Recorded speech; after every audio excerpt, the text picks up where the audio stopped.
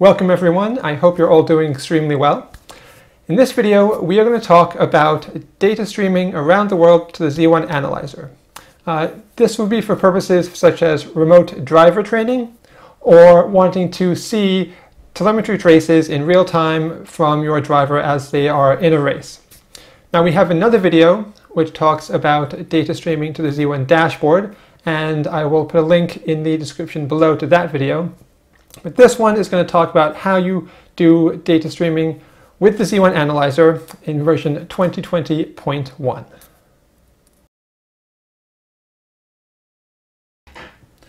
So the first step is in the Z1 analyzer.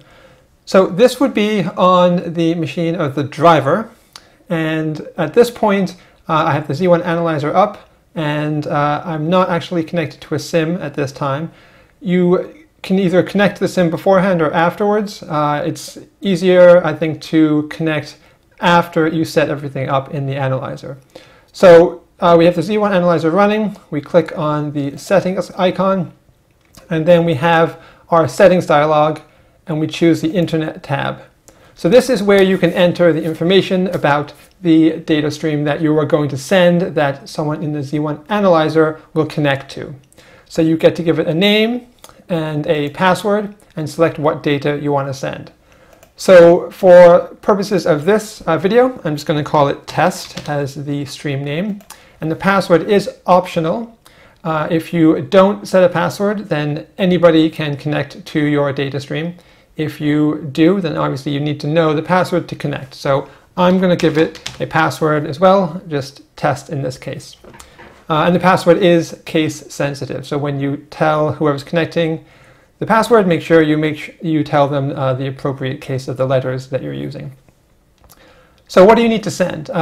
For the analyzer, you just need these first two checked. We want the statistics on the car, lap times, things like that, and we want the data of the car. The analyzer doesn't display information about other cars, so we don't care about location data. If you were doing the dashboard, you would check this, but for the purpose of just the analyzer, you can leave this one unchecked. So now you can click connect, and let's say you have successfully connected to the server. So I click OK, and then click OK to exit the settings dialog. And then here in the server window, you'll see the internet option is highlighted, and it gives me my ping time to the server, which is 85.4 milliseconds. So now my stream is set up, and it will be available for someone using the Z1 analyzer to connect to. And the next thing the driver would do is start their SIM and get ready to drive the car as they usually would. So here I am in the Z1 analyzer, and right now I don't have a lap loaded, which is fine, because what I'm going to do is connect to the data stream that we set up on the driver's end in the Z1 server. So to do that, I go to the File menu, and I choose Connect to Stream. This then gives me the list of available data streams I can connect to. And so right now this is the test one, this is the one we set up. The padlock icon means that it requires a password, and right now the SIM, the track, and the car are all set to waiting, which means that the driver has not actually got into the SIM at this point. So right now I can't connect to this because it says waiting. When it changes to the appropriate SIM and track and car, then I'll be able to connect to it. So now that the driver has selected their SIM, track, and car, I can see here in the data stream list that it's displayed the SIM, the track, and the car, and I can connect to it. If you don't see this and it still says waiting, it might be because you need to refresh the list. So to do that, you click on this little refresh icon here at the top right, and that will refresh the list with the appropriate information.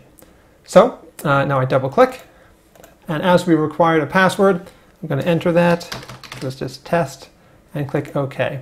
So now I get the confirmation I'm connected, and click OK there. Now here I'm in the analyzer, and this is just like live telemetry. The one extra item here on the left is the ping that the analyzer has to the server. So in this case, it's 94 and 95 milliseconds. I can arrange this display any way I want with whichever traces I want. That will be most useful when I'm looking at the data of the driver. And as this is a live telemetry session, to disconnect, I would just choose the stop live telemetry here to end the session.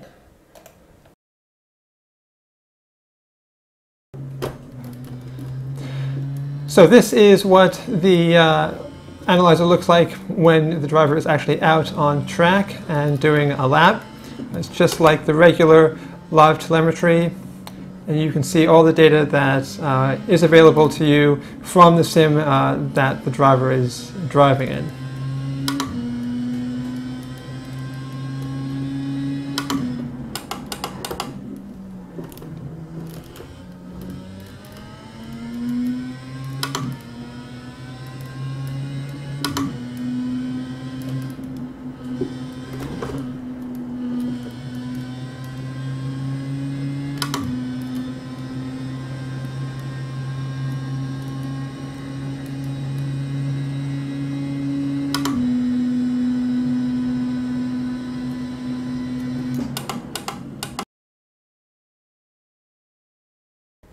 So as you can see, it's extremely easy to remotely connect to a data stream using the Z1 analyzer. And if you have a commercial license, just like with regular live telemetry, you can have a pre-recorded base lap loaded and have the live telemetry on the data stream being overlaid on that base recorded lap. So if you have any questions or comments, please put them down below. And don't forget to subscribe and like this video.